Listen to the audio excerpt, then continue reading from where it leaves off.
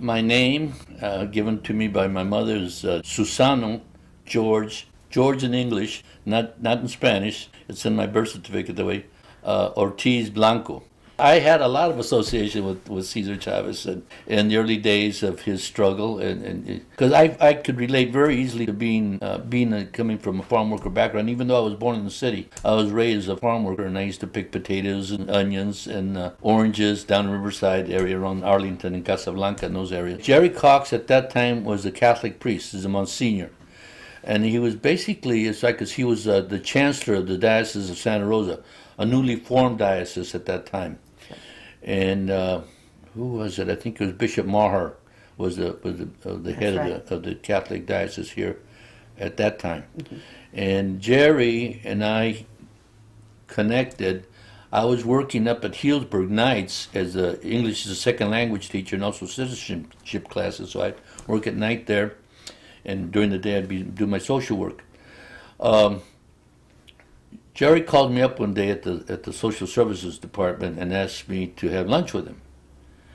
And so I did, and he took me out to I can't remember the Sizzler over down on on Steel Lane. Yeah, right across the street from Coddingtown. And we hit it off real early, and he wanted me to get involved in helping with organizing the Latino community, more specifically the Mexican community, which was mostly just Mexicans here at that time. Now the demographics in that regard have changed. The long and the short of it is we started the United Latins of Sonoma County back in, I guess it was 65. And Los Latinos Unidos del Condado de Sonoma, which was a 501c3 nonprofit. And we started as our big program was scholarships. And he was the one that donated $500, the first scholarships we gave. We gave 5 $100 scholarships to 5 young Latino kids out of Healdsburg, Sebastopol, Santa Rosa, and let's see where else. I think there was from Geyserville or something. That was our first endeavor, and then he says, "Why don't you go down there having a big conclave, caucus of Hispanic leaders in Los Angeles?" And I was broke. I didn't have any money at the time, and so I said, Monsignor, I can't go down there. I've got kids and stuff, and it cost me all of $37 round trip to just fly down there and back to L.A. And he said, "I'll pay for it." And I said, "Well, if you pay for it, then I'll do it." So we went down, and a guy named Herman Gallegos was leading the caucus. There was a guy named Ignacio Lopez who had graduated from Stanford. I think he was the only Hispanic at the time that ever graduated from Stanford with high honors. And I understand all his papers are in Stanford now. He was from Pomona. And just recently at that time, Eduardo Roybal, who had been city councilman and been very active in local politics in Los Angeles, became a congressman. And he walked into the meeting. And so I didn't realize the latent energy I had, but I really came away from that caucus really energized. I was just full of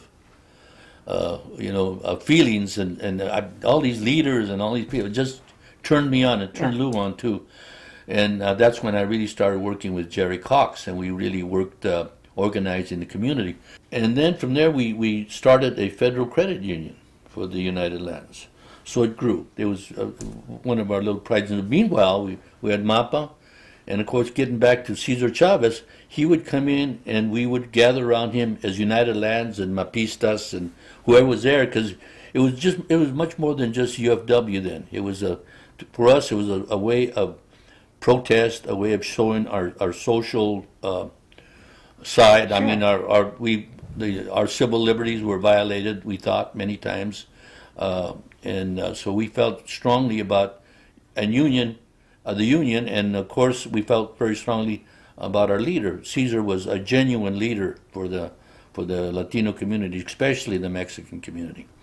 and he excelled in that regard, and united us in many ways. When he went into his fast, I remember I went down there to his fast, and I couldn't believe.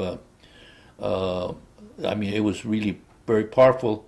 I'm a Roman Catholic by birth and by choice, and when I was there in what they used to call the 40 acres, and he was fasting, he was really down. He was already into 20-some days, and very weak. And they brought him onto the platform where Father Day was saying mass, and he comes out with this vestment with the black eagle, red vestment with the black eagle on it, and we received communion, and a crumpled up piece of tortilla. That was the host, and he put and give you a little piece of tortilla to. That was I mean, I have very few times had a religious experience. That night I had a very strong religious experience. It made me very proud of where I came from and who I was. That was the key. I mean, once we started feeling we're as good as anybody and we can do as good as anyone. There's nothing that stops us but ourselves. And we need not feel inferior in any way, shape, or form.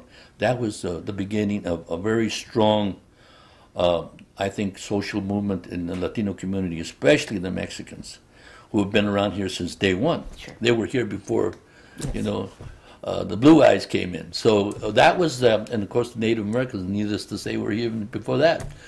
But Caesar, I marched with him from Delano to Sacramento, not all the way, but I took buses from here loaded with farm workers and people.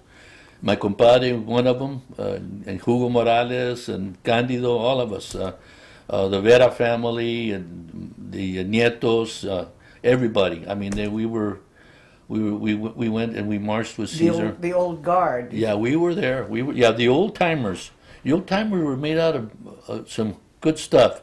Nobody's paying any attention. Before you know it, it's like we're going to have a 1st of May march. I think that young leader from Santa Rosa Junior College, this kid Guzman, is calling it right. There's going to be 10, 12,000 people there. Because we are now, our numbers just defy not being able to be seen. Yeah. You just can't say, those people way over there. Those people way over there are right here now, standing right next to us. And I'm one of those people. Exclusion of us is going to work to the detriment not only of us, which it's doing right now, but to all of us. Eventually, it'll catch up. That sort of things is like falling off a 100-story building. You're halfway down. You haven't hit the ground yet, but you're about to. And that's what's happening. Communities that are playing dumb about what they are. We're two communities right now. There's a Latino community, and then there's the Anglo community, for lack of a better way of defining it. But and we are two different and distinct communities, and we need not be. We could be one community.